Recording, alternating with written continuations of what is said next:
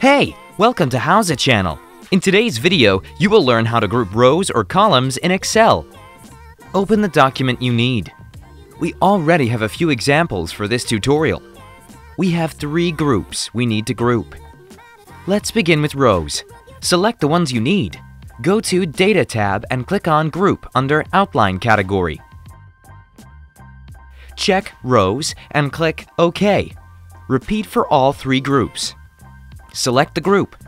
Go to Data tab and click on Group under Outline category. Check Rows and click OK. You can see a control panel for the groups on the left side of your window. Let's group the 3 groups. Select them. Go to Data tab and click on Group under Outline category. Check Rows and click OK. To group columns, you need to select the ones you need. Go to Data tab and click on Group under Outline category. Check Columns and click OK. That's it! Thanks for watching the video. Please like it and subscribe to our channel.